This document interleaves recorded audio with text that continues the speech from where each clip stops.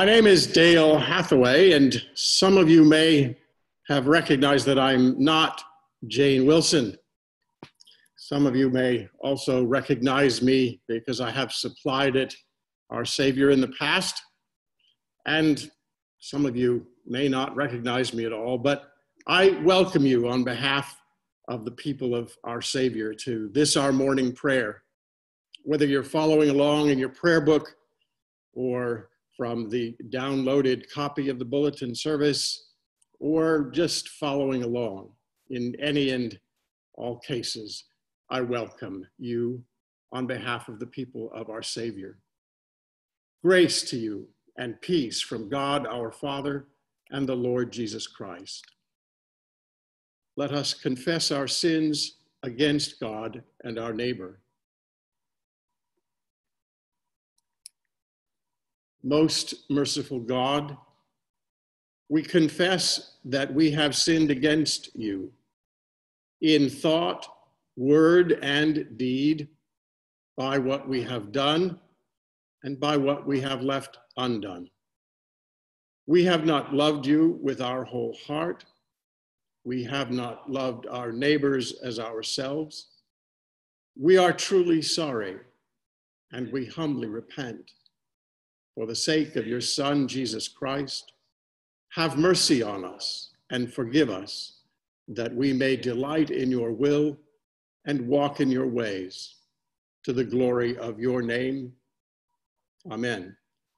Almighty God, have mercy on you, forgive you all your sins through our Lord Jesus Christ, strengthen you in all goodness, and by the power of the Holy Spirit, keep you in eternal life. Amen. Lord, open our lips, and our mouth shall proclaim your praise. Glory to the Father, and to the Son, and to the Holy Spirit, as it was in the beginning, is now, and will be forever. Amen. We pray together the Venite, page 82, or from your bulletin. Together, come, let us sing to the Lord. Let us shout for joy to the rock of our salvation.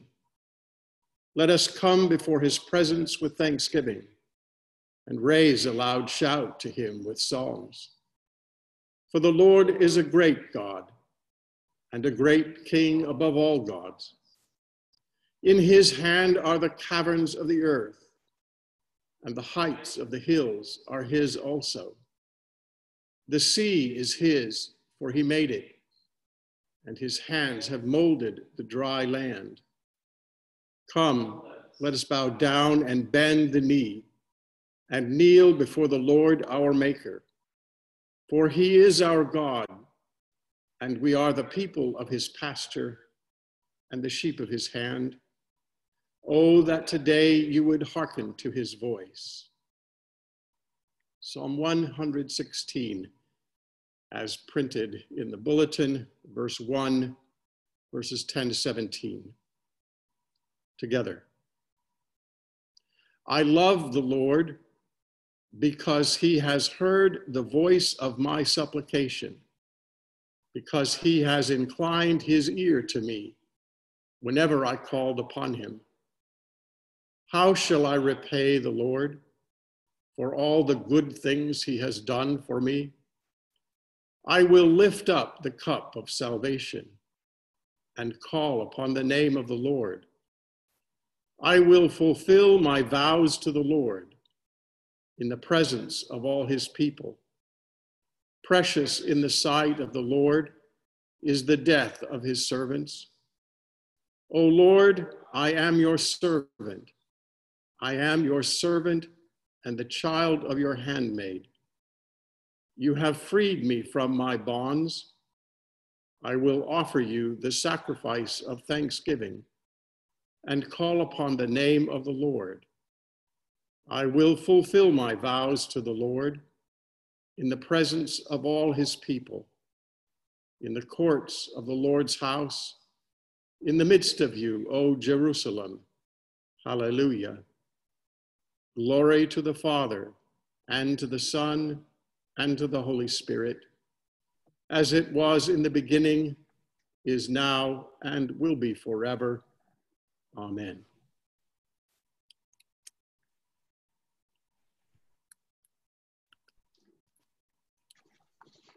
A reading from Genesis.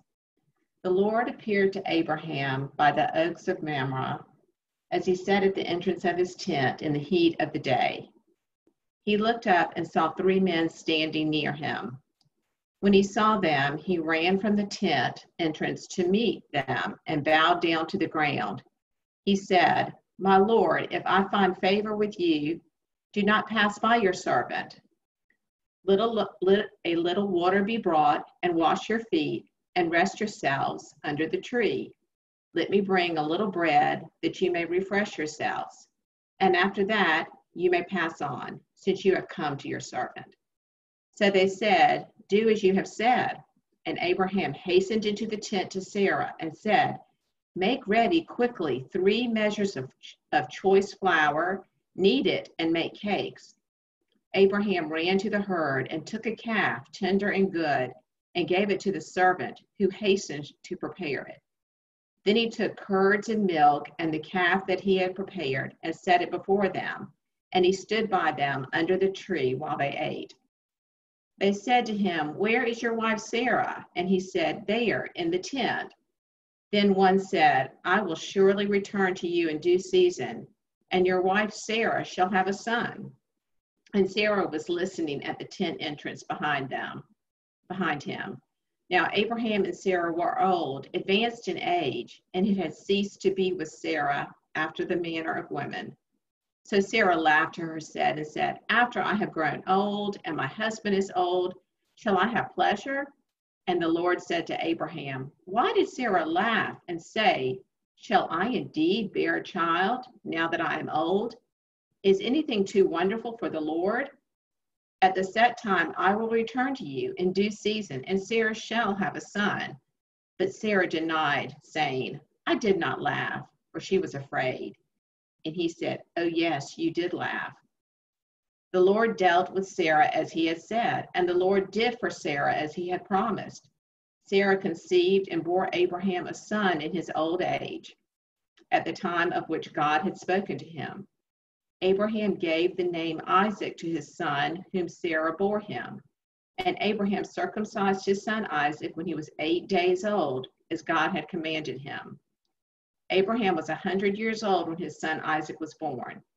Now Sarah said, "God has brought laughter for me. Everyone who hears will laugh with me." And she said, "Who would ever have said to Abraham and Sarah would nurse children? Yet I have borne him a son in his old age." The word of the Lord. Thanks be to God. Let us pray together the canticle, page 92, the Song of Zechariah. Blessed be the Lord, the God of Israel. He has come to his people and set them free. He has raised up for us a mighty Savior, born of the house of his servant David. Through his holy prophets, he promised of old that he would save us from our enemies, from the hands of all who hate us. He promised to show mercy to our fathers and to remember his holy covenant. This was the oath he swore to our father Abraham, to set us free from the hands of our enemies, free to worship him without fear, holy and righteous in his sight, all the days of our life. You, my child, shall be called the prophet of the Most High, for you will go before the Lord to prepare his way, to give his people knowledge of salvation by the forgiveness of their sins. In the tender compassion of our God, the dawn from on high shall break upon us, to shine on those who dwell in darkness and the shadow of death, and to guide our feet into the way of peace. A reading from Matthew. Jesus went about all the cities and villages, teaching in their synagogues and proclaiming the good news of the kingdom, and curing every disease and every sickness. When he saw the crowds, he had compassion for them because they were harassed and helpless, like sheep without a shepherd. Then he said to his disciples, "The harvest is plentiful, but the laborers are few. Therefore, ask the Lord of the harvest to send out laborers into his harvest." Then Jesus summoned his 12 disciples and gave them authority over unclean spirits, to cast them out and to cure every disease and every sickness. These are the names of the 12 apostles. First, Simon, also known as Peter, and his brother Andrew, James, son of Zebedee, and his brother John, Philip and Bartholomew, Thomas and Matthew the tax collector, James, son of Alphaeus, and Thaddeus, son of Canaan, and Judas Iscariot, the one who betrayed him. These 12 Jesus sent out with the following instructions: "Go nowhere among the Gentiles and enter no town of the Samaritans, but go rather to the lost sheep of the house of Israel. As you go, proclaim the good news. The kingdom of heaven has come near. Cure the sick, raise the dead, cleanse the lepers, cast out demons. You received without payment, give without payment. Take no gold or silver or copper in your belts, no bag for your journey, or 2 tunics or sandals or a staff, for laborers deserve their food. Whatever town or village you enter, find out who in it is worthy and stay there until you leave. As you enter the house, greet it. If the house is worthy, let your peace come upon it. But if it is not worthy, let your peace return to you. If anyone will not welcome you or listen to your words, shake off the dust from your feet as you leave that house or town. Truly, I tell you, it will be more tolerable for the land of Sodom and Gomorrah on the day of judgment than for that town. See, I am sending you out like sheep into the midst of wolves. So be wise as serpents and innocent as doves. Beware of them, for they will hand you over to councils and flog you in their synagogues, and you will be dragged before governors and kings because of me, as a testimony to them and the Gentiles. When they hand you over, do not worry about how you are to speak or what you are to say, for what you are to say will be given to you at that time. For it is not you who speak, but the Spirit of your Father speaking through you. Brother will betray brother to death, and a father his child, and children will rise against parents and have them put to death, and you will be hated by all because of my name. But the one who endures to the end will be saved. When they persecute you in one town, flee to the next. For truly, I tell you, you will not have gone through the towns of Israel before the Son of Man comes." The word of the Lord. Thanks be to God.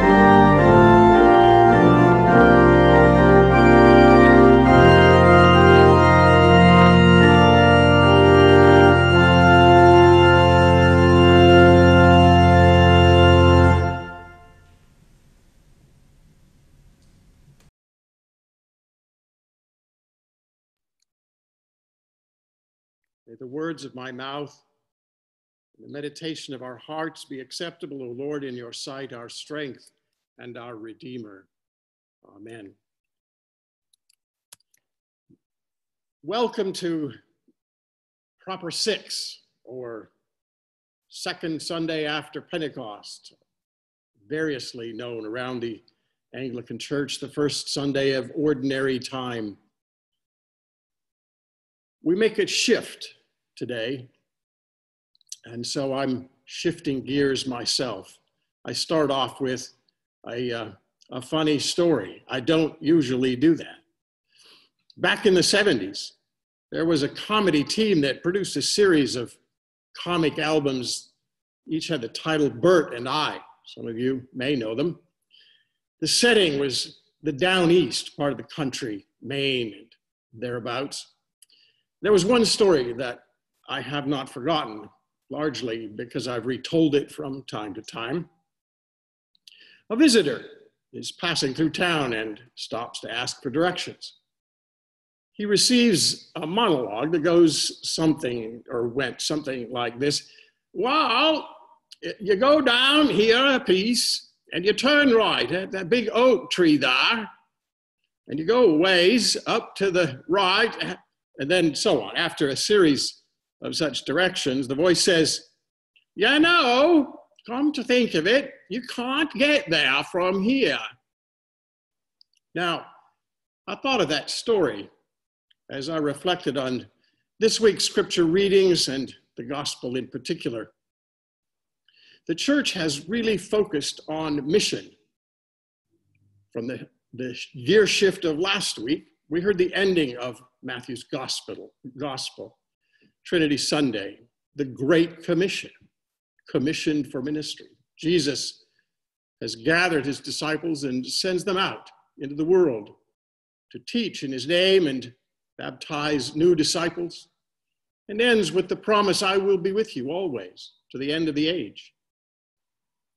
And now, this Sunday, we have begun a cycle that shifts from the season of Thanksgiving to Pentecost, or Advent to Easter, a season controlled by thematic messages: the anticipation, the waiting, the coming of the Messiah, and the manifestation of who he really is, all the way up to his death and resurrection. That whole series feels something like a symphonic piece for me, where the orchestra works through a basic theme, different instruments, different modulations, and so on, all brought together over the course of an extended time. We've traveled from birth to inauguration of the work of the Messiah, through to his ultimate deliverance. And then the scene we saw last week, Jesus returning to the mountaintop and delivering the Great Commission. Now today, we are back towards the beginning of Matthew's gospel. In a general way about mission, Jesus' mission, at its beginning in Nazareth. And we will follow that for some months now, Jesus' own ministry. The general lesson for us will be continuing through those weeks, that we should follow in his footsteps, that as we see his ministry, so is our ministry. If we are sent on a mission, it is appropriate that we be commissioned, as we were last week. Now, I understand that commissioning as being a commission of the whole community. I preached on that last week. We are not to divide ourselves between those who have figured it out and those who don't, between those who are poor and those who are powerful, between those who are despised and those who have millions of followers on Twitter. And so that gets me back around to where I started, with a story that asks the question, where are we going? And how do we get there? What is the route to get to where we're going on this mission of ministry? All along, century upon century, we have thought we knew where we were going, in a general way anyway. that great commissioning and the ministry we attend to and sending missionaries out, it explained in our minds how it was that a ragtag group of Jesus followers turned into a world religion, the largest in the world today. We just understood that that Great Commission was about spreading the word of Christ as understood by those who were spreading it now, to those who hadn't heard or who didn't understand the word the way we understood it. It was a basis for colonizing the New World, ultimately motivation for sending missionaries to Africa. And it's the motivation that drives most of our churches, maybe all of them, year by year, a focus on numbers, success measured by growth, reach the unchurched, convert the barbarians.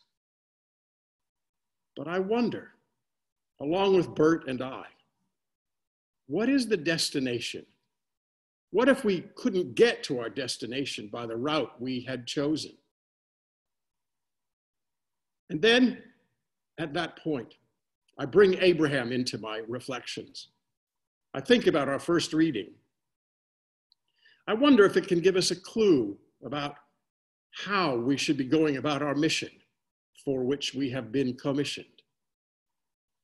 The Genesis reading is about a person and a time almost as far removed from Jesus' time as ours is from Jesus, Abraham. He had been visited by 3 strangers, aliens, some folks not from around here, and they had a strange promise from God to pass on to Abraham and Sarah. So strange that they couldn't really wrap their minds around it. They couldn't take it seriously. Sarah laughed. But Abraham opened himself to that promise because he welcomed those strangers into his tent.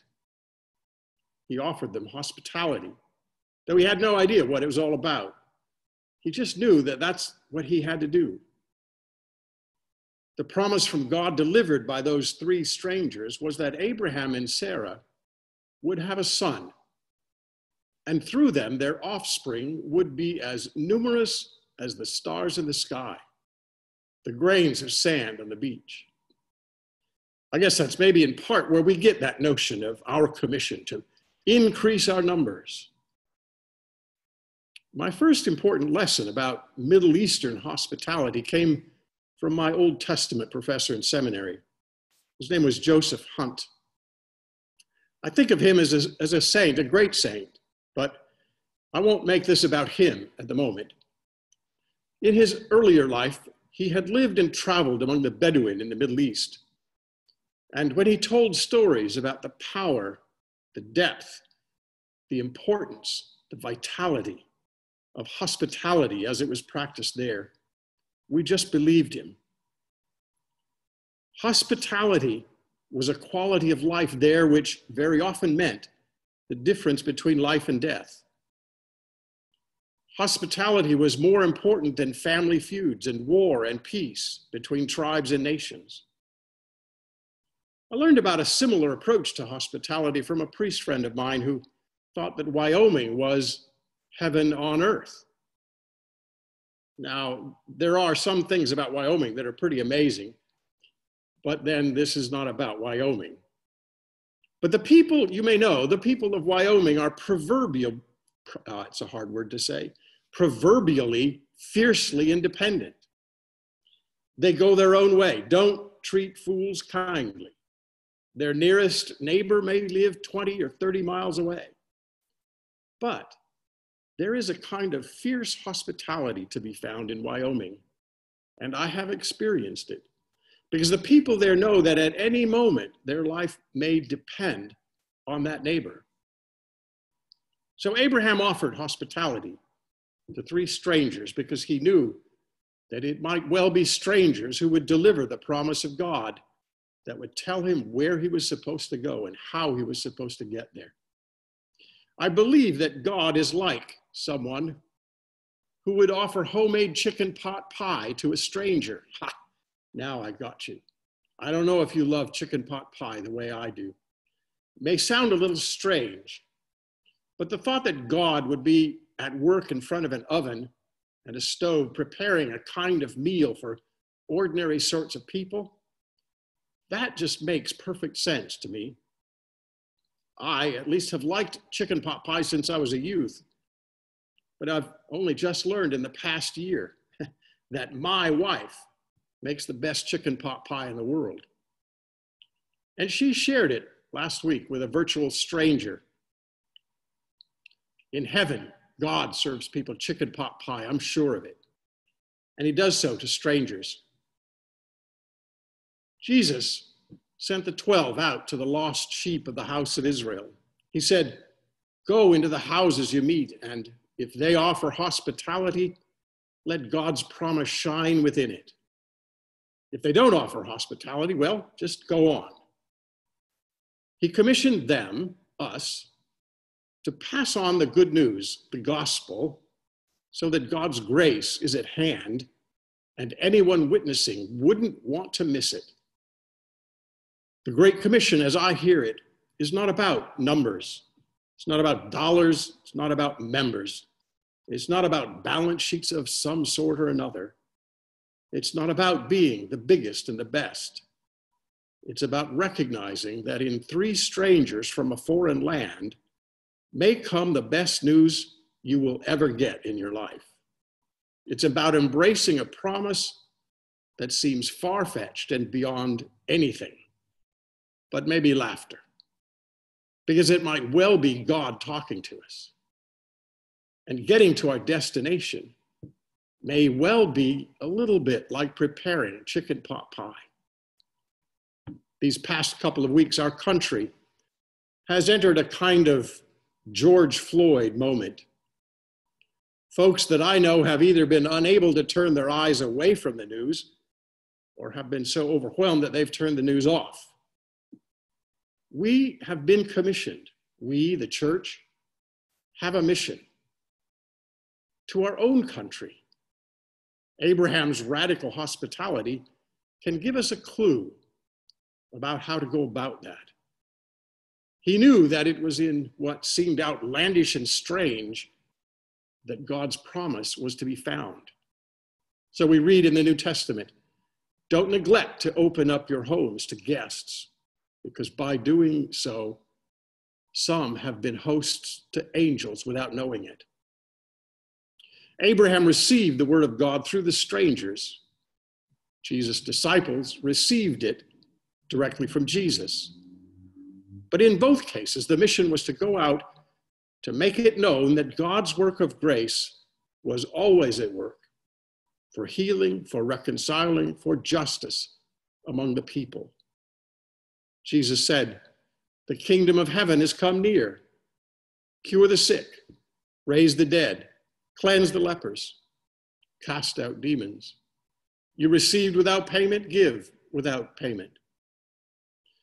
One of the preachers this past week said that though we struggle and travail, God will prevail. And he said the reason he knows that is he'd read the end of the story. The lion and the lamb lie down together. That's Isaiah. The first shall be last and the last shall be first. That's Jesus. Is anything too wonderful for the Lord? That's God to Abraham. I have heard the message clearly these past few weeks. The destination toward which we travel is clear enough. It is to rest in the hospitality of God. And I think of it as accompanied by chicken pot pie. There may be pain and suffering along the way, but we need one another for the journey. All of us count. None of us has all the answers. The routes we've taken in the past didn't work. They were not going to get us to the destination to which we've been called. And the profoundly good news is that God will get us there in the end. And our song is, "Hallelujah, anyhow."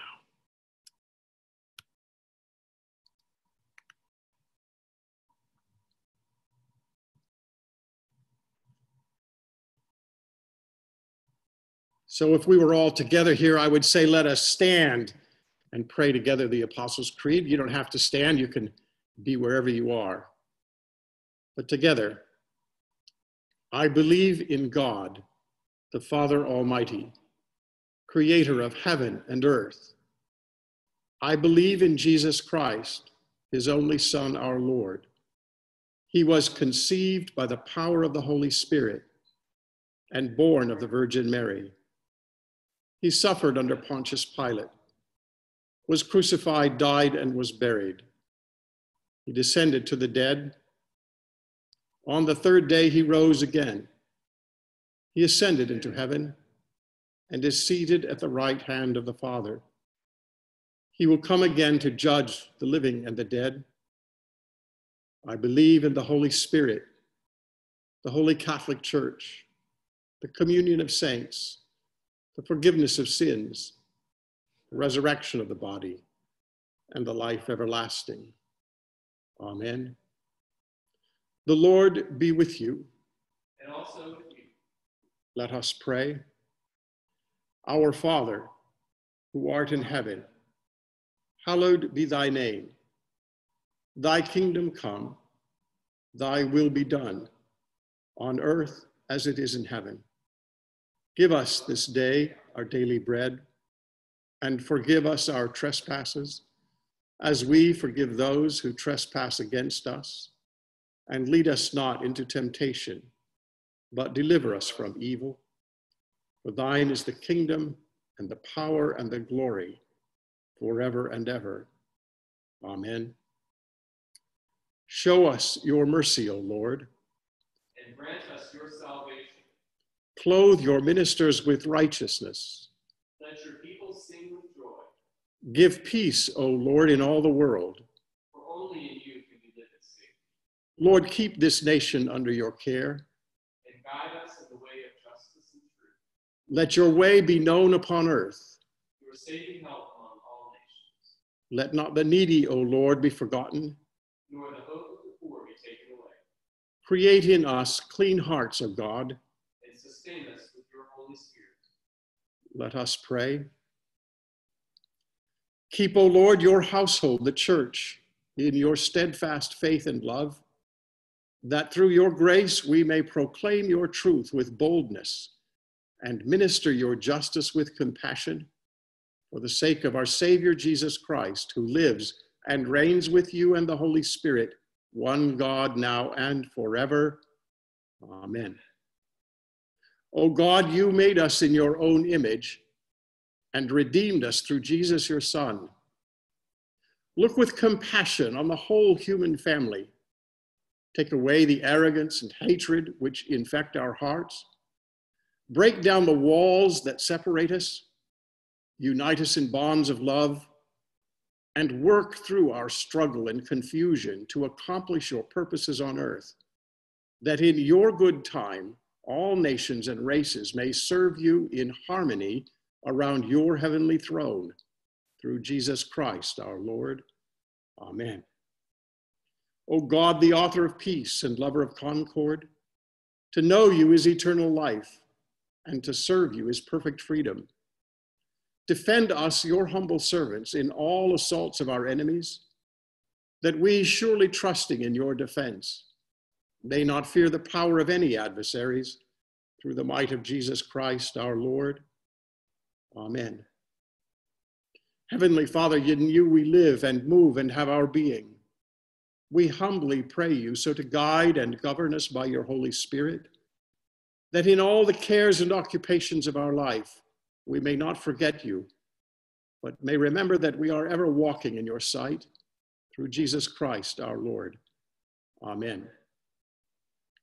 A tradition in seminary was that the prayer for mission was repeated by everybody in the prayer in the chapel at the time. It was a way of underscoring that all of us are called to mission in one shape or frame or another. But I invite you to say along with me the prayer of mission, but in any case to accept that call to mission to which all of us are called.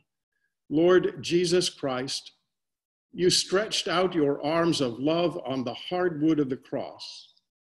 that everyone might come within the reach of your saving embrace. So clothe us in your Spirit, that we, reaching forth our hands in love, may bring those who do not know you to the knowledge and love of you for the honor of your name. Amen. And now I invite your prayers. All of you may unmute yourselves as you speak and offer a prayer out loud in your hearts or silently. We'll take a time now to listen to each other.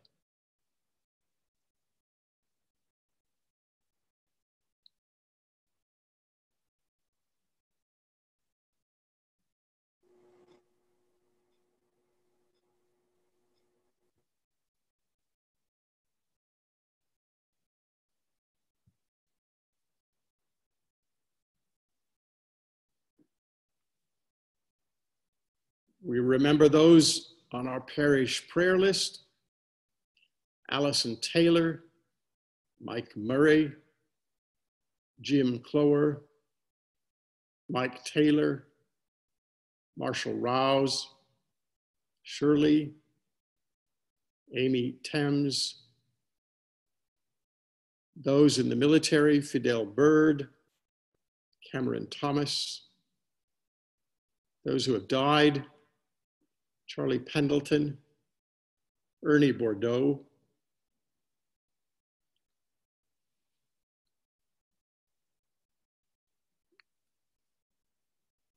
Now I invite Phil to offer us announcements for the week. Good morning. My name is Phil Oakey, and I'm a member of your vestry, and I'm happy to share some announcements with you today.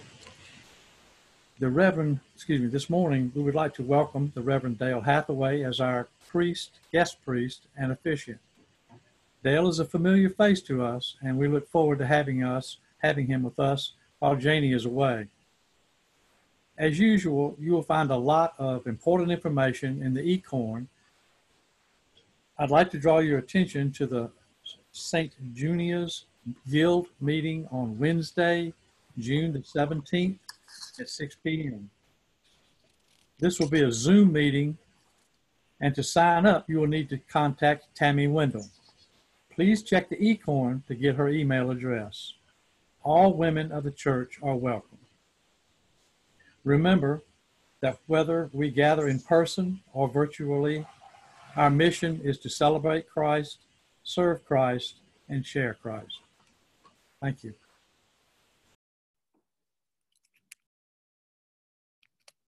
Thank you, Phil. Walk in love as Christ loved us and gave himself for us, an offering and sacrifice to God.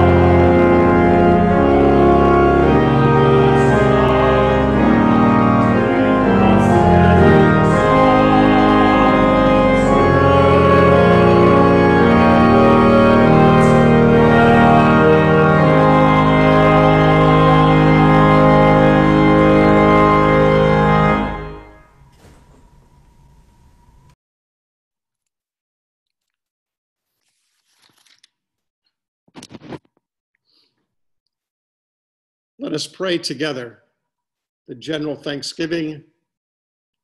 Almighty God, Father of all mercies, we, your unworthy servants, give you humble thanks for all your goodness and loving kindness to us and to all whom you have made. We bless you for our creation, preservation, and all the blessings of this life, but above all for your immeasurable love in the redemption of the world by our Lord Jesus Christ, for the means of grace and for the hope of glory.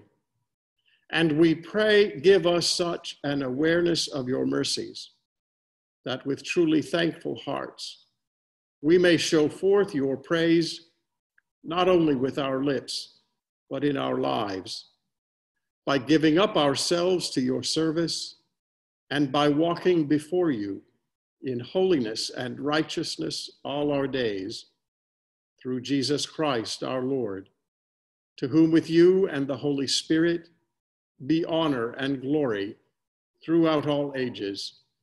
Amen.